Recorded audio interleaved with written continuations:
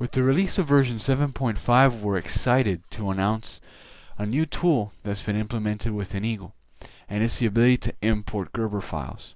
So right now on the screen we have a blank board, and I want to go ahead and import one of the Gerber files from one of my existing designs. So I go File, Import, Gerber. So now I go to Select. I can browse for the file I wish to import. I'm going to go here to my Eagle folder, select this Wi-Fi radio board cape that I made, Gerbers. Let's just bring in the top copper. CMP, open. So the UOP automatically detects and specifies a recommended layer. It sees the extension on the file and is set up top to be the layer on which the file is going to be imported into.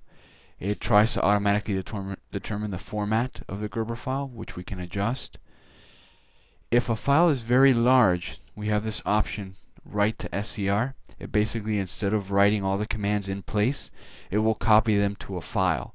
And for very large Gerber files, this can speed up the processing. So if you try to import a Gerber file and see that it's taken a while, it may be worth your time to try setting this option. The file that we're importing is actually relatively small, so we don't have to concern ourselves too much with this, but I wanted to make sure you guys knew. So right now I select Import.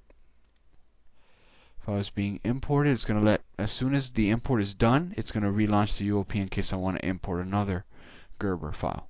I'm going to say OK. And the UOP relaunched. In this case, I don't intend to import any other Gerber files, so I'm just going to exit it. And we can see here's all the top copper of the board that I had designed. Now this is fully editable. I can go with the move command and make other adjustments. I can move traces around. I can add. I can look at the properties of these circles, for example, and change their radius. I can change width styles. Basically, at this point, what I have done is I have imported all of the Gerber and as simple circles, as simple traces, which are all adjustable. Now, why would I want to do this? What's the importance of importing Gerbers?